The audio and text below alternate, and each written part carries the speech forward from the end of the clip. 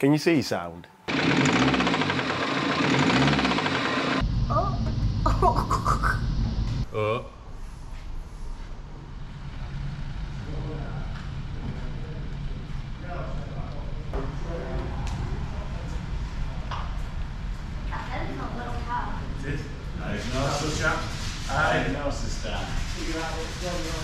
Right then, mini time, and this is a video we didn't want to be doing because, well, it's been pretty reliable. One gearbox failure in all the time we've had it, and I think that's pretty much all we've had hassle with. Popped a boost pipe or two off when we first did all intercool, but as expected till you get everything perfect. So yeah, last time out, I just got Paul to drive down in this to the track, just in case we end up getting caught up doing some adjustment changes on the TT while we're doing testing. I could still just have a little drive about while I waited. We paid for track time after all. And then, yeah, I think I did 2 or 3 laps. We tie in, Ty just turned up, we were on a job nearby. Thought I'd take him for a couple of laps and knock, knock, knock. Sounds like we've missing a big end bearing. I think we ought to check oil. Maybe. Definitely sounds a little ticky. Paul was using me the oil on that this morning when he drove it. Something come out, aren't there? Rub it and see what. It looks like it's at halfway, doesn't it? It's alright, isn't it? So yeah. Get a rev. No, God! No, God, please, no! No! Yeah, not sure what's gone wrong. That meant I had to get Paul and Tom a lift home from track, but that's what happens when your car that you drove down in gets blown up. So yeah, George is with me, aren't you, George? What we're going to do? Have a look at the mini engine. Yeah, and figure out what's happened. Yeah, because we reckon it's a big end. We're hoping it's just the big end bearing, and then we can just put a new bearing in and go from there. But if it needs a crank, it needs a crank. I don't really want to put another full engine in because I know this one, other than what's just happened, we're all right. If we buy another scrapyard engine, you can end up like what seems to happen quite often for people, where you put an engine in, then another engine, and eventually get a good one. And a brand new one's like £4 grand, so ridiculous. So anyway, we'll get up on ramp, get sump off, start prying about and poking about, see what happens.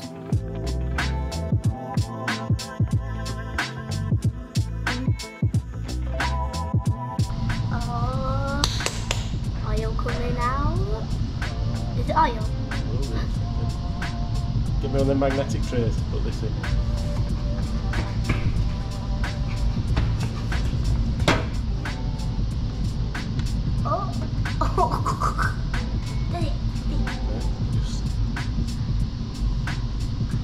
Give it to me, then I'll put it in.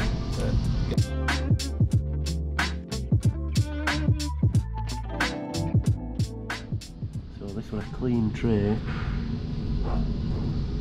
Something there. Definitely looks like bearing material or something like that. I don't know how good lighting is, but there's literally nothing in this. Nothing at all. And then in this is all bits from bottom. Feels a little bit, in places I felt a little bit of roughness. Yeah, a little bit of something.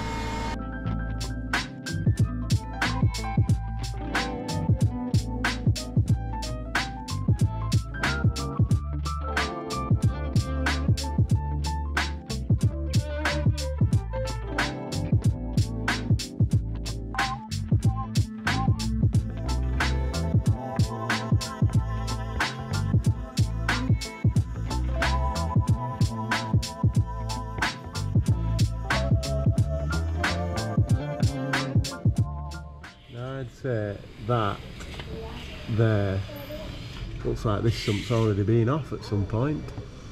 Don't want to be tons of sealant there, but BMW specialists tell me, does that look factory?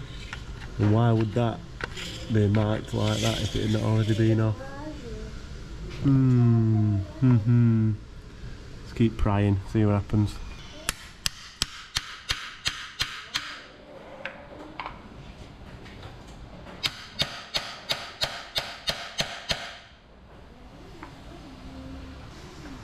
still stuck on. Can you just whack it with the hammer? That wouldn't be good, would it?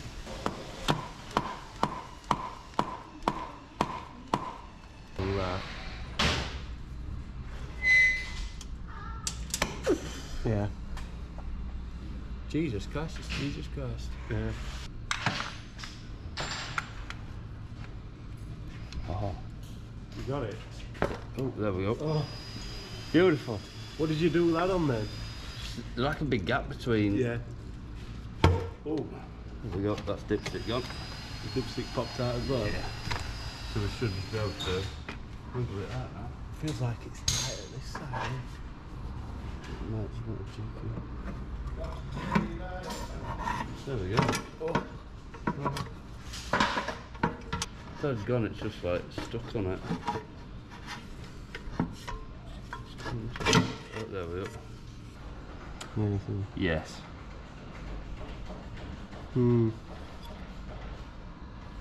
Yeah, that's something in it. What is it? Is it that rest? What's left at bearing? Yeah. Yeah. Big metal flakes. I think all that. Oh. Aye. Do it. That's not good, is it? Oh no. Drippage. Yeah, we've got it off. So this, I don't know what it's actually for, is the tool for the sump removal.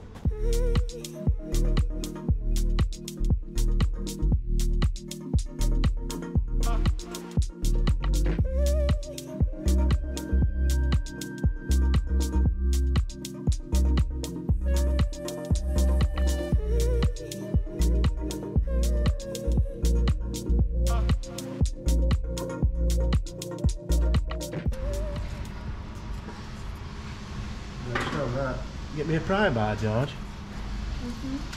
Oh no, it's on. It's off. It's off. It's off. Right. Yeah, that's it. Spun a shell. There we go. That crank's probably done as well, isn't it? Ooh. Yeah, the conrod and the bearing have become. Oh, it's like tin foil. Oh, that's welded on that, Rob. So, it's out. I don't know where Adam's going to look here, but you can sort of see that's the bearing welded to this conrod. You see it all upside there. You could see it better earlier. All scored on the crank. But then all the others look pretty good. Number 4's got a little bit of a score in it, but the others don't look too bad. But yeah, that's the bottom bearing, and then the top bearing is obviously all squashed and welded and dead.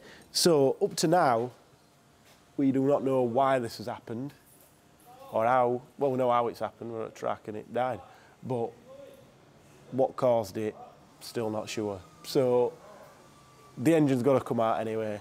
So I'm just going to have to button this back up, and then we'll get a chance, don't know when, to get the engine out, take the crank out, see if it can be saved. I don't think it can. The conrod definitely can't be saved, but we do have another one of these engines that we got as a mock-up one for doing a big fuel pump and stuff.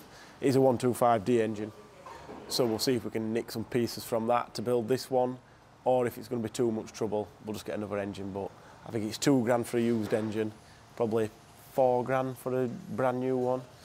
Don't want to really put a used one in, because used engines, the used labour costs money, and if we put a dead one in, you just get a new engine again, and that's no good. A new one, you don't really need a new engine. It's a 90-odd thousand mile car, so yeah, see what's what. One of the lads was wanting to buy this car as well, prior to it being exploded. So we'll see what he wants to do. If he wants to buy it as it is as a project, then he's going to get it quite cheap, or if we fix it up, then it's going to be more expensive and possibly get raffled. I don't know, we'll see. But need to get it sorted, go on a track day, make sure it's right, see how we get on from here.